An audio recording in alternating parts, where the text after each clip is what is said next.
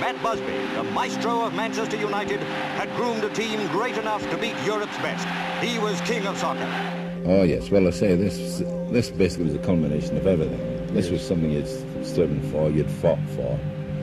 As I say, I had a lot of trouble getting Manchester United into Europe, the start, and I felt this was the accomplishment. This was the.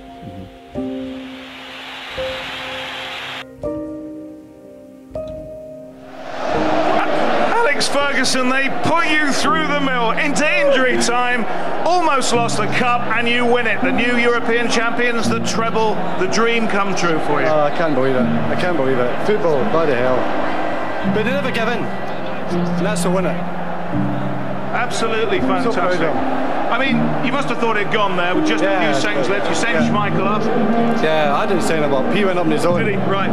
But anyway, fantastic. I'm so proud of my players. Well done, Alex. You better get back there and celebrate. Fantastic. Penalty. Anelka. Van der Sar saved it. United again. The newly crowned champions of England are the new champions of Europe. 2008 is another Manchester United vintage year. Wembley, Barcelona, Moscow.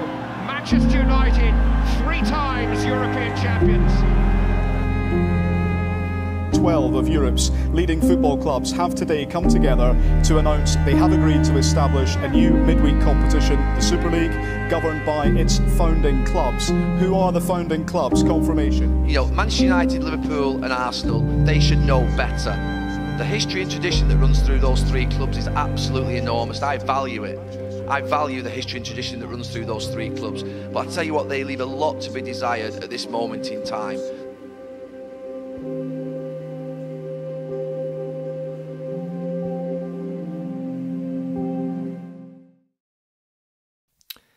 Sorry if you felt that was a long intro, but I felt like I really wanted to make that video because those memories there are what Ed Woodward and Joel Glazer and the Glazer family are betraying. Those memories I had of Manchester United in Europe are some of my favourite memories as a United fan, and the idea that they can't ever be repeated again because of the idea of a European Super League, that scares the shit out of me as a fan. And what I want to do in this video is run through and detail all the lies that Woodward and the Glazers have been giving people about this European Super League, about Manchester United's involvement, or lack of involvement if you were to believe what they were saying. But they weren't telling the truth. They haven't been telling the truth. And the whole time they've been planning the downfall of Manchester United behind our backs and betraying us all as fans. And these are supposed to be our owners and the executive vice chairman of our club, who should have our best interests at heart, but they don't. So what I want to do in this video is sort of detail the timeline of how these lies have developed from Woodward in particular, to the point where we're at today, to sort of give us all a bigger and better understanding of exactly what has happened to date. So make sure you subscribe to United People's TV if you're new. But let's get into this one. Now, stories about the European Super League, they're not new. I remember Wenger commented on it about 10 years ago about how it would be a bad thing for football. And alas, Arsene Wenger was right. But back in October, Ed Woodward was asked directly about the European Super League and Manchester United's involvement in that. And this is what he had to say. He said, "I saw the reports on that. I candidly don't know where they came from. There really isn't anything for us to say. We're engaged on a very regular basis through my role on the ECA, which he's now resigned from, and also at UEFA, talking about potential changes to the Champions League from 2024 onwards. You might have read 2 or 3 days ago in the press, there was a story about whether the Champions League would go to 36 teams. They're the conversations we're actively involved in, so I can't comment on your question."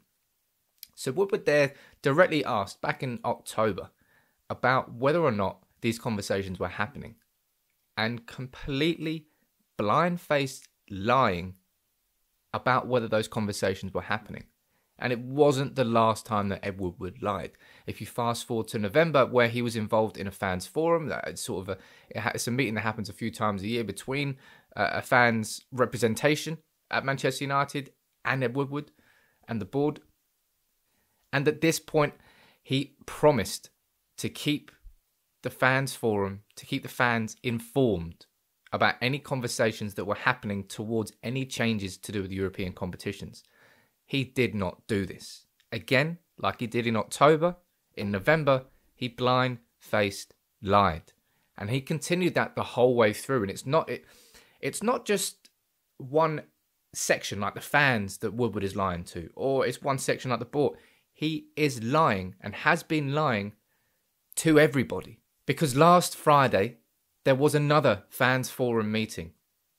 And bearing in mind what's happened since last Friday, everything at that point was likely signed on the dotted line. The contract's already done. But Woodward did not mention a bean. Richard Arnold was there as well. Neither of them mentioned anything to the fans forum. So the opportunity was there to talk about it in October. The opportunity was there in November at the fans forum. And the opportunity arose again on Friday. And Woodward chose to lie on all of these occasions. You cannot trust a word that comes out of this man's mouth. And as I said, it's not just the fans that he's been lying to. But since that fans forum on Friday, everything has happened. And Ed Woodward has resigned from his position on the European Commission's board, which is the sort of the collective of all the clubs in Europe. Manchester United have pulled out of that collective as well, as one of the founding members of this new European Super League. So the lies and the content, the sheer content here it's almost unparalleled. It's probably not unparalleled, but it just makes you angry. And as I said, it's not just the fans that he's been lying to. If you look at UEFA's president, Alexander Seferin, I think that's how I'm going to pronounce his name for this. He gave a pretty explosive interview where he in particular spoke about Ed Woodward and Juventus's what's the name? Agnelli. This is what he had to say about Woodward and Agnelli. He's saying, if I start with Ed Woodward, he called me last Thursday evening, saying he's very satisfied with and fully supports the reforms, and the only thing he wants to talk about was FFP, when obviously he'd already signed something else. We didn't know we had snakes so close to us. Now we know. And check out this little snippet here from Seferin on Woodward. It is in a way, and not only to me, it's personal betrayal to the other clubs. They were promising the others, we are improving, we will do this and that, and they didn't. I mean, I said before, I spoke with the CEO or whatever he is at Manchester United, Ed Woodward, on Thursday. He called me, he says, great reforms, I fully support it. Only financial fair play, let's speak in the future, but fantastic, great. He was happy. He looked happy. Or I heard him happy. I spoke with Agnelli, I think, 20 times in the last days. The last time on Saturday, when I said I hear rumors about some Super League, and he says, no, this is a lie, don't believe it. I will call you back in 1 hour. And he turned off the phone. So it's hard to believe the level of immorality of some people.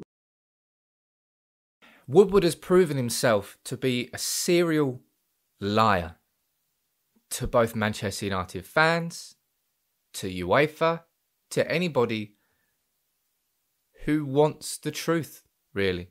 Because this whole time, Joel Glazer, who's now one of the vice chairmen underneath Florentino Perez on this new European Super League, this has always been the plan for the Glazers. Right now, we are seeing the end of a 15, 16, 17-year plan that the Glazers have had.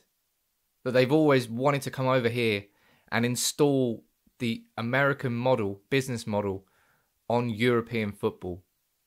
And Woodward has been one of the architects and one of the instigators for helping make all of this happen. Not only did he help them actually get United in the first place, but in terms of the blind-faced fucking lies that United fans have all been fed over these years, it's just sickening. And I've done my best over the last year or two, a few years in terms of calling Woodward and the Glazers out on all of this.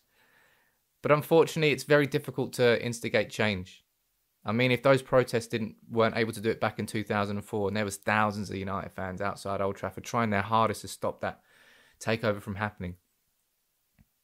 I don't know what can happen now, but I really hope that something does. And as I said, that video at the start, the video I made at the start of this video was maybe dead sad, really sad, genuinely, because those are some of my favourite memories. And the idea that kids growing up now won't be able to enjoy European football, man, it's a different gravy. It's a different romance. It's a different lure. It's a different excitement to domestic football. Domestic football is where the bread and butter and where everything is. But the beauty of sometimes getting a draw, like Real Madrid in the semi-final, once in a while, once every 6, 7, 8 years, that's the beauty of it. That's what makes those games so special. So the idea that we're just now going to be playing them 3-4 times a season, or whatever it's going to be sanitized. And football has been sanitized so badly over the last 2 years that this is just the latest example of it and the worst example of it. But what I wanted to do in this video is, as I said, expose the Glazers and expose Woodward for the lies that they've been feeding us all for a long time. And it doesn't matter what happens past this point. Fingers crossed that, because I'm hearing stories that cracks are starting to appear, that certain clubs are starting to get cold feet about the decision. And if one English team can pull out of this, it means that the whole house of cards can fall. And I hope that does happen. But it doesn't matter whether that happens and whether this can all be put back in the bottle. You can't forget what has happened here, what Woodward has done, what the Glazers have done. That damage is irreparable. And we have to make sure as fans that change follows in some way, shape or form. I don't know what that will be, and I feel like I'm moaning a lot this week, but Christ, it's hard not to, really, isn't it? Because the game that you love is just being sort of shredded up in front of you, and there's nothing you can do to stop it. And there's just such a disregard for what fans want. It's just the last thing on their mind. And as you saw in the Florentino Perez interview, he's mad.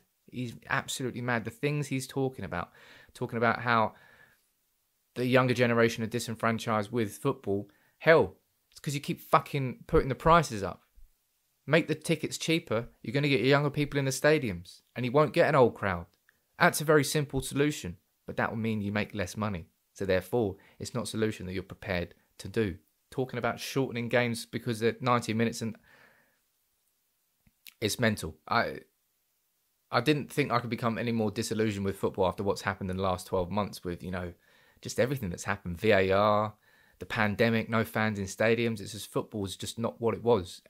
And then for this to happen on top of that, mind-blowing. But I'll continue to do what I can on this channel. I'll always do videos like this. I want to do more videos like this. If there's anything you want me to do that I haven't done with regards to the European Super League or Ed Woodward or the Glazers or any videos that I could do, let me know in the comments. Hit me up on Twitter @SamPeoples_. My DMs are open. Send me ideas. I want to start doing things. I actually want to do a video on maybe what can happen next. What's the options that are lying in front of us now as Man United fans? What could happen next? I think that's probably a video I want to do. But make sure you subscribe to United People's TV. If you're new, make sure you share this video around. That video I did at the beginning. It's important because that's the history that Ed Woodward and the Glazers are trying to wipe away from Manchester United. And history is at the core of what makes United United.